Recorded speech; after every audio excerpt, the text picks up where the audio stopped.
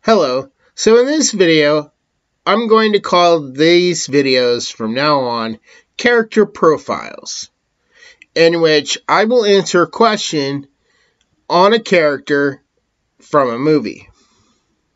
For my first character profile, I want to look at Rey from the sequel trilogy of Star Wars.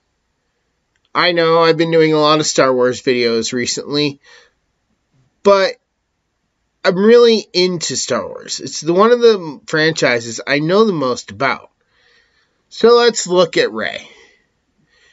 Is she a Skywalker? That is the question. Now, I've made my own little theory that would definitively say, yes, she is a Skywalker. And the theory is basically this. Palpatine escaped after Vader threw him into the hole in the Death Star. Bad design choice, if you ask me, to put such a big hole in your main throne room, but he escapes by the skin of his teeth, retreats to Exegol. From there, he knows he needs a new body, and he has people there who are working on making a clone of his body. He wants something young. He wants something strong. He knows he's powerful, but he doesn't feel he's powerful enough. So, what does he do? He uses the DNA he anticipated he may need one day, and decides to have the cloners create him an entirely new body, one cloned from his DNA and the DNA of Anakin Skywalker, one of the most powerful Force users in the galaxy that he had ever met. Qui-Gon actually says in The Phantom Menace that Anakin has more midichlorians than even Master Yoda. If a Jedi can sense that, this would placate to the ability of Palpatine wanting that power level.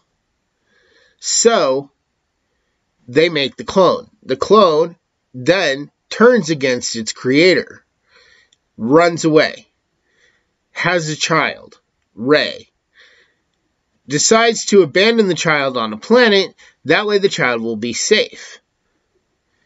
He is ultimately killed by the bounty hunter chasing him along with his wife. Rey is forgotten. She doesn't really use the Force. But inside, she has the blood of Palpatine and the blood of Skywalker pumping through her veins. So that is the first way, and that's just my own personal theory on how she could be a Skywalker. But let's dive a little deeper. Okay, so Disney won't come out and say that I'm right. How can she possibly claim to be a Skywalker then? Again, the answer is actually very simple. There are two possible answers from the movies alone, which could describe how she is a Skywalker. The first one is actually rather simple. She died. And Ben, the last living Skywalker, the last person, and Ben Solo, the last living Skywalker, the last person in the Skywalker line, brings her back, gives up all of his life force energy, all of his soul. Because isn't that what life is, but your soul? And he gives it to Rey to resurrect her, to bring her back from the brink of death. That's another thing too. I don't believe she was actually entirely dead. I think she is, in the words of Billy Crystal, mostly dead. And Ben brought her back, gave up all of his life, the Skywalker life force, to bring her back. So she has inside her the very life force of a Skywalker. Wouldn't that be enough to make her a Skywalker then? If that's not a good enough answer, how about this? Have you watched the movies Fast and the Furious, Lethal Weapon? Have you watched The Lord of the Rings? Or any other movie like that? Why do I bring up these movies? Well, because, in those movies, they talk a lot about family. People, like in the Harry Potter franchise, Harry and Hermione were considered to be part of the Weasley family when they weren't even old enough to be dating.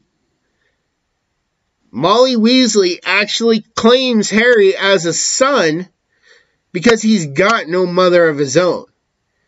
He's not dating Ginny at this point. In the Fast and the Furious franchise, every single member of the crew is considered to be part of Dom's family. Lethal Weapon. Throughout the entire series, Riggs is considered to be part of Murtaugh's family. Even Joe Pesci is considered to be part of the family. Now, why do I bring that up? Well, because who did Rey spend more time with? Her actual biological family? Her grandfather? Her father? Her mother? Who she had no recollection of? Barely remembered? Or did she spend a lot of time with Leia, Han, Ben, Luke? Yeah, we didn't see much time pass in the movies, but there was a lot of time that did pass. Just between The Last Jedi and The Rise of Skywalker, at least a year passed where Leia trained her.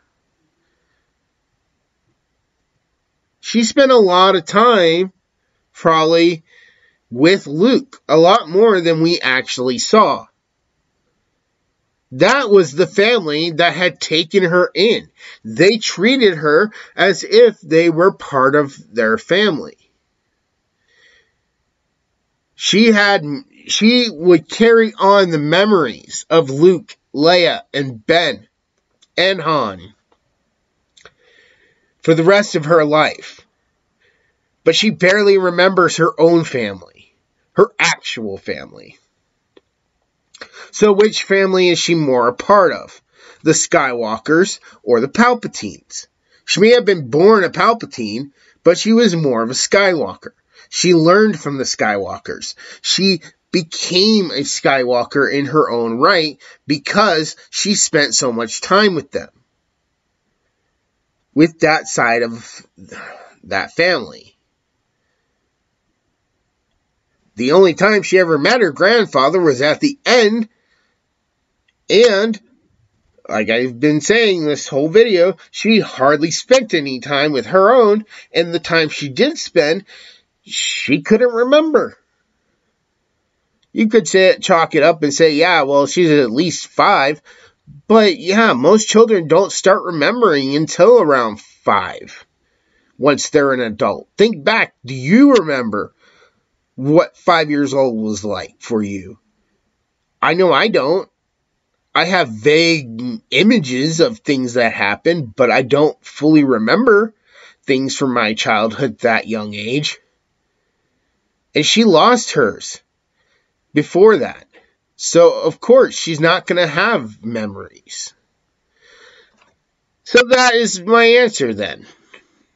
The 2 ways is because either A, you can say she has the soul of a Skywalker keeping her alive.